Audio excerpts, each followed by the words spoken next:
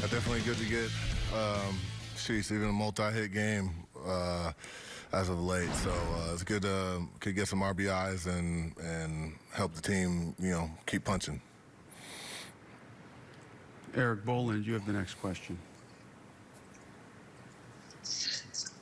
Giancarlo, how impressed were you with what Luis was able to do, not only making his major league debut, but doing it in place of Garrett Cole?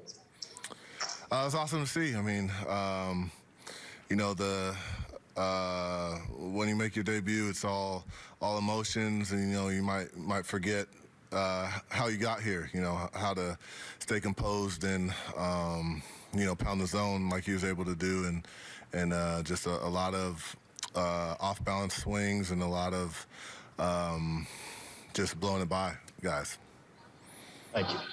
Drew Casey, you have the next question.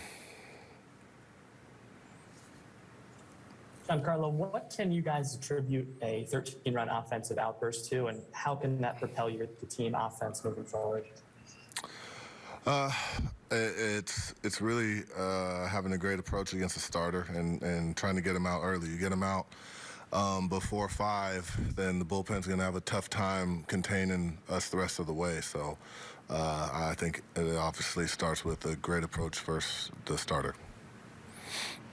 Any other questions for G? Greg Joyce, go ahead. Yeah, Carla, you guys haven't had a ton of blowouts like this, lately. What is it like to have a night like this where everybody, kind of cruising to the win? That's nice. I mean, it helps everything. It helps, pitching staff, helps get some guys out that, have logged a lot of innings, and, just keeps us rolling into the tomorrow.